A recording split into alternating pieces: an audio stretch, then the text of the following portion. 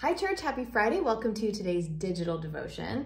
So we were thinking back a couple weeks ago, what were things that happened, things that we jotted on our calendar or things that are in our planners. And I came across a note that July 6th was the birthday of the Dalai Lama in 1935. And he is such an amazing person and figure. And one of the quotes that he said that I love is that my religion is kindness. And he also said, practice kindness whenever possible, and kindness is always possible.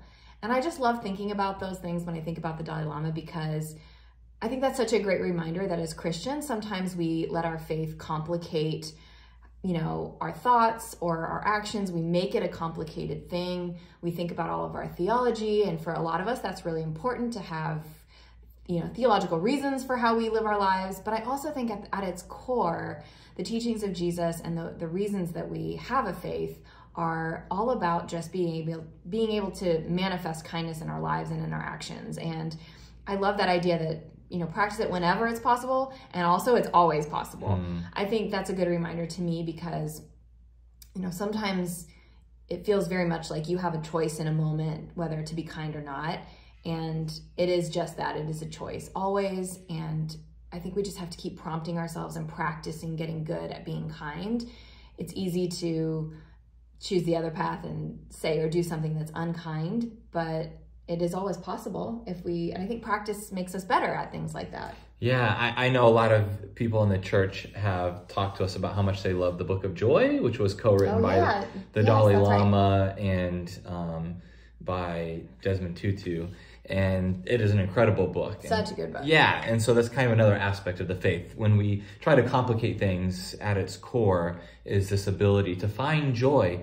And so often we think that kindness is opposed to something like justice, that if you're searching for justice, then that makes it so that you can't be kindness and you have to set kindness aside. Or when when you're pursuing joy, it means you have to ignore the really hard parts of life. And neither of those are true. And not to complicate things here, but because I do think it's really simple that we choose kindness. But at the same time, when we're choosing kindness, it does mean that we can still stand for justice.